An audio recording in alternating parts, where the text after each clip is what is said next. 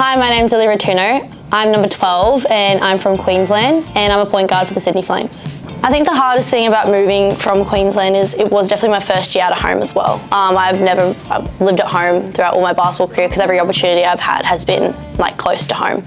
So I feel like that's definitely my biggest thing because I'm a big family person and I spend so much time with them, but they're so supportive of my career and they've been great with helping me, supporting me, getting me here. My first WNBL season has been really good. I mean, for my development especially, going from juniors to a professional league, playing against women compared to people more my age group has been great. My biggest learning thing that I feel like I've kind of adapted to this season is really working on my IQ as a point guard.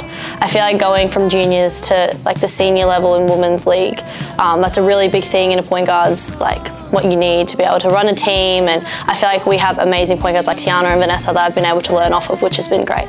If you're on the bench, you always got to stay ready and engaged and obviously know the scout, know what we're doing, even if you don't feel like you're going to get in. But no, I had no idea until some of our point guards starting into foul trouble, and then I was like, okay, let's just be prepared just in case. You never know when you're really going to get an opportunity at this league, especially being an amateur player in we have such a deep team especially.